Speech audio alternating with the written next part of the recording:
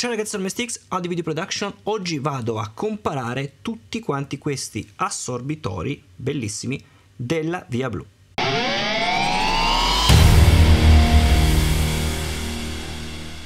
Allora, forse è meglio che li metto un attimo da parte perché se mi cadono è un problema.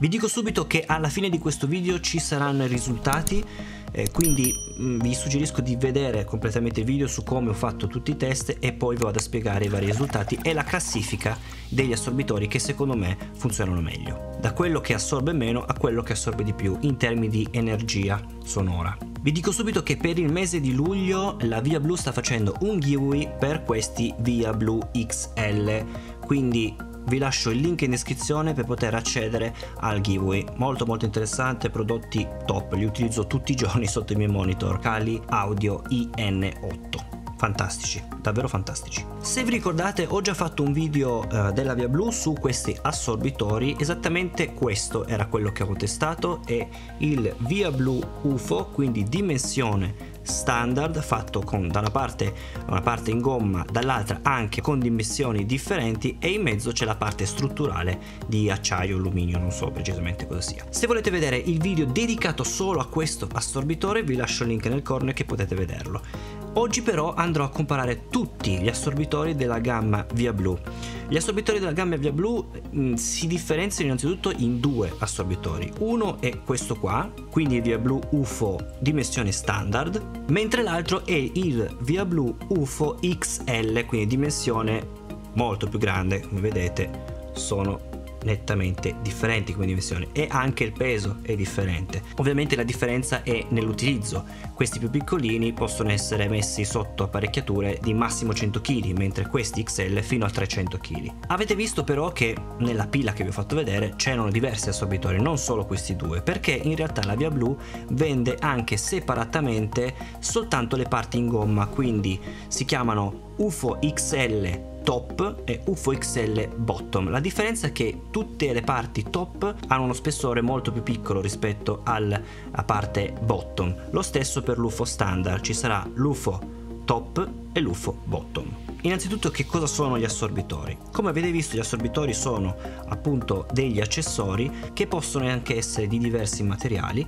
e il loro scopo è quello di assorbire le vibrazioni emesse da una sorgente. Questo è il principale scopo, quindi è utile metterlo sotto i vostri monitor, speaker e quant'altro. È però anche utile evitare il contrario, ovvero che arrivino delle vibrazioni a delle apparecchiature elettroniche, quindi si possono mettere anche sotto i giradischi perché deve essere molto stabile, oppure appunto sotto apparecchiature elettroniche come sinto amplificatori, amplificatori hi-fi eccetera, quindi anche il processo inverso. Come è stato fatto il test? Allora, il test è stato fatto in questo modo: ho posizionato ovviamente 4 assorbitori sotto una cassa e andavo a percepire la vibrazione con l'accelerometro ovviamente integrato nel mio iPhone attraverso un'applicazione.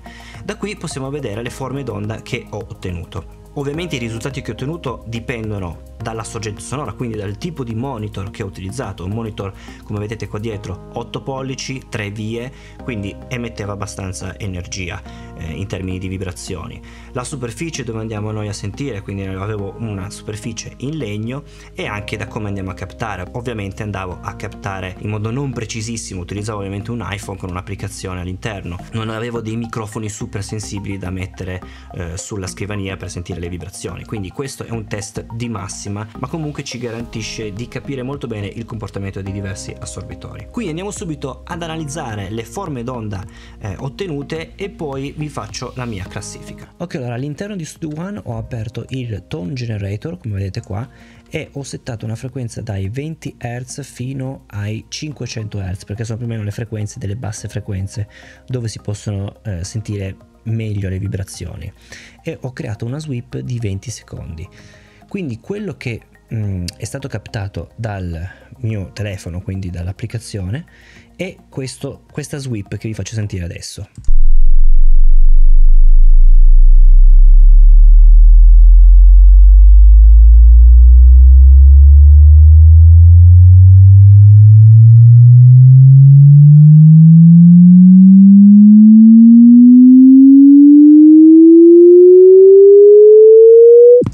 Ok, Ok, questa è la sweep che ho utilizzato per testare appunto questi absorbers. Vediamo i risultati che ho ottenuto. Ok, allora questi sono i risultati ottenuti, sembrano molto simili ma in realtà sono molto differenti, ci sono delle peculiarità. Qua vediamo la situazione senza assorbitori, vediamo due picchi differenti, mentre negli altri il secondo picco è pressoché stato assorbito. Situazione con UFO top, vediamo che si ha comunque il picco e poi un po' di energia smorzata. UFO bottom, vediamo che il picco principale è stato smorzato enormemente rispetto al picco principale, rispetto agli altri casi, però c'è tanta energia ancora residua. UFO standard invece ha un comportamento un po' particolare perché ha due picchi, quasi tre picchi in realtà, con ancora il picco principale con un'energia abbastanza importante. UFO XL top, quindi solo la parte superiore, vediamo che il picco iniziale che si aveva sull'UFO è stato smorzato, si ha il picco principale come sempre e poi è smorzata anche la coda. Invece in UFO XL botto, quindi solo la parte della gomma, abbiamo una smorzatura molto importante perché vedete in 0.010G è stato smorzato, vedete che esce fuori di poco, e poi anche la coda è stata smorzata, quindi l'UFO XL bottom funziona molto bene. E poi l'UFO XL, quindi comprendendo sia il top che il bottom più la parte strutturale, e vediamo che abbiamo la smorzatura del picco principale molto vicino in 0.010G e poi il resto va a smorzare. Vediamo adesso la classifica generale. Ok, ora vediamo la classifica in termini di energia assorbita.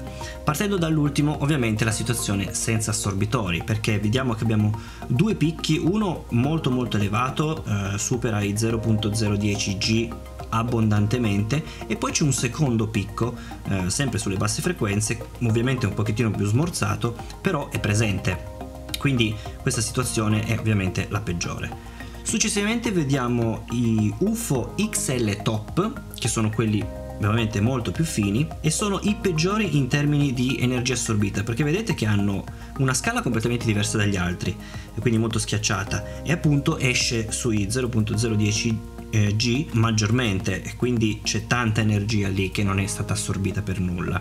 Invece gli UFO in quinta posizione abbiamo un comportamento molto particolare, perché gli UFO appunto sono fatti da tre componenti: la parte superiore, parte inferiore in gomma e poi la parte strutturale, e come vedete ci sono due picchi di energia, sia prima del grandissimo picco c'è un altro picco e quasi c'è anche il terzo picco dopo quello enorme di energia, quindi abbiamo quasi tre picchi evidenti. È un comportamento molto strano e non so perché, ma l'ho ottenuto solo con questo tipo di assorbitore. Successivamente in quarta posizione vediamo l'UFO top, quindi solo la parte superiore dell'UFO, che è quella appunto più fine. Abbiamo un'energia davvero elevata, sopra il 0.010G, e poi vedete che c'è anche successivamente un po' di energia che non è stata smorzata, è pressoché sui 0.005G. Successivamente vediamo in terza posizione, quindi sul podio, gli UFO bottom, quindi la parte più spessa dell'UFO.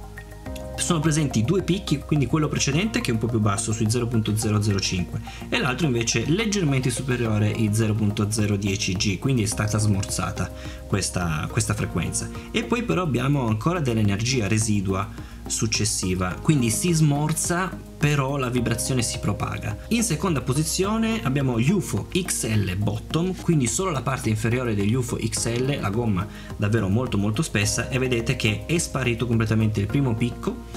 C'è il secondo picco ovviamente superiore ai 0.010 ma non di tantissimo, e poi la parte successiva è smorzata, non abbiamo più energia, quindi ottimo comportamento. E ovviamente in prima posizione abbiamo gli UFO XL, quindi tutte quante tre le parti, due parti in gomma e la parte strutturale. Come vedete il primo picco completamente smorzato, il picco principale è di poco superiore ai 0.010, quindi è smorzato anche lui, e la parte residua anch'essa è pressoché smorzata, quindi è quello che ha funzionato meglio, diciamo, ha funzionato meglio nella mia situazione, quindi con questi monitor. Non è detto che con i vostri monitor magari più piccoli degli altri assorbitori, meno performanti in questo caso, non debbano dare risultati positivi, quindi dipende sempre dalla sorgente che stai utilizzando. Questo test l'ho fatto appunto con questo tipo di attrezzatura, quindi sicuramente mi dà un'idea oggettiva di come si comportano questi assorbitori, come vanno a smorzare le frequenze. Però magari se avete frequenze diverse che sono in atto in un altro tipo di scrivania, un altro tipo di monitor, potreste avere delle frequenze differenti e quindi magari degli assorbitori potrebbero funzionare meglio o peggio. In questa situazione questa è la mia classifica. Vi ricordo che c'è in atto il giveaway della VIABLUE, avete il link in descrizione per partecipare. Come sempre iscrivetevi al canale, lasciate un mi piace e noi ci vediamo al prossimo video. Ciao!